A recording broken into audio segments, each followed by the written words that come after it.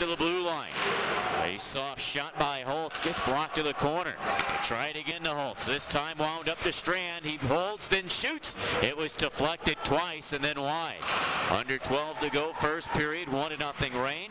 Laredo gains the center right after the loose puck. Beg your pardon, that was Lettieri, and he'll dump it into the Ontario zone. Puck worked out by Thomas. Found by Podorowski. Up to Groulx. They're catching the Reign on a change. Groulx partial break, shoots, and scores! Bo Groulx gets the Gulls even at 1. He beats Grosnick 5-hole and picks up goal number 3 of the season. And he continues to stay red hot offensively. That's his 3rd point out of the last 4 games and counting. And Groulx